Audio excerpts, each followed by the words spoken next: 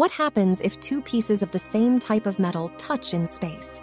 In the vacuum of space, this seemingly ordinary encounter can lead to an extraordinary phenomenon known as cold welding.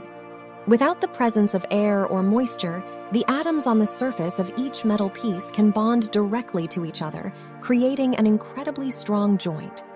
It's as if they're soldered together by the forces of atomic attraction. This process doesn't require heat or any external force, just the sheer intimacy of the metal atoms at the atomic level.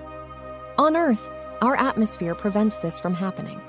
The thin layer of air forms an invisible shield around metal surfaces, preventing atoms from coming into such close contact. But in the airless void of space, there's no such barrier. This has posed challenges for space missions and equipment.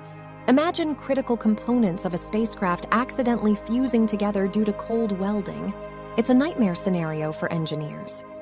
To counter the effects of cold welding, scientists and engineers have developed ingenious solutions. They've created coatings and surface treatments that introduce a barrier layer, preventing atoms from different metal surfaces from forming those strong bonds.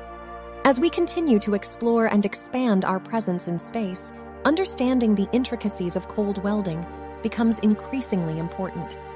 It's yet another example of how the extreme environment of space challenges our understanding of materials and physical processes. So the next time you think about metal-on-metal interactions, remember the fascinating world of cold welding that plays out in the vacuum beyond our planet.